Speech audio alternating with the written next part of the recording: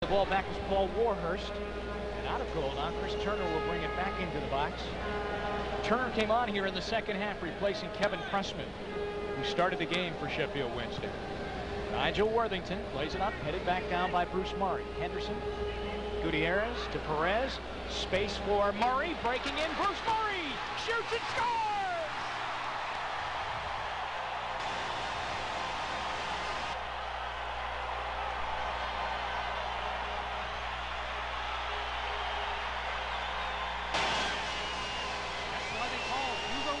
The playmaker. He gathered the ball in and made a nice speed pass on this AstroTurf to Bruce Murray, who you will see run onto the ball, get good control of it, take his time, and then slip the ball past the new keeper, Chris Turner. Turner got an inside leg on it, but not enough to knock it down. Gutierrez to Perez, and look at Murray. Murray streaking through, and Murray just takes his time, gets good wood on it, and slips it under Chris Turner for the goal. Good goal for the U.S. Let's go down to Ricky Davis. Ricky, what did you think of the goal? Hugo Perez. The ball comes through perfectly under Bruce Murray as he's running towards the goal. As a forward for Bruce, you love having opportunities like that because all you got to He just takes a real long run at the ball and a one-time shot trying to catch Tony Meola on the near post. Game has truly opened up now. Perez.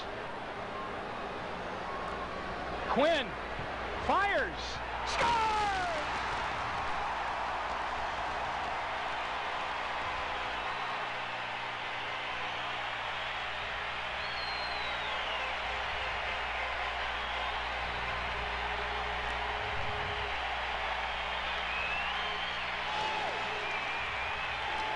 Jim, I think you're going to be hearing that combination of names a lot in the future for the U.S.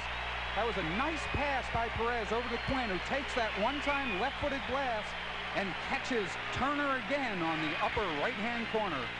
Now watch this pass over by Perez, and Quinn just runs onto it and takes it with his left foot. Boom, right there, upper left-hand corner, nothing Turner can do about it. Great goal by Brian Quinn. Ricky Davis, what did you see? play there.